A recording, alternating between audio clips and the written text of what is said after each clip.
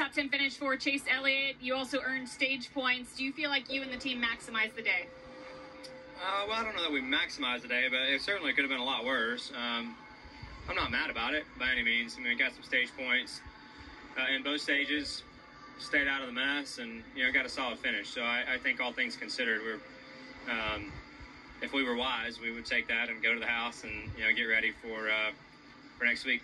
How optimistic are you about Watkins Glen, knowing Hendrick Motorsports' record there? Yeah, I'm looking forward to it. I certainly realize the success we've had, but that doesn't mean we're going to be good next week either. So we have work to do this week, and just gearing up for a qualifying session that's going to be. It might not decide who wins, but it'll be really close. So you better show up with your A game on Saturday, because that's going to be the ticket for sure.